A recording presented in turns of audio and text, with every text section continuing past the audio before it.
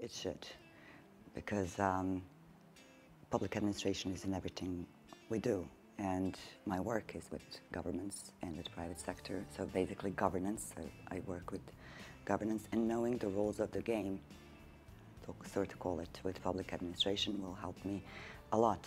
As I said. The work that I'm doing at the university will certainly help the volunteer work that I carry out within the church, within the wider church. And so, yes, it's not only satisfactory, but it's beneficial.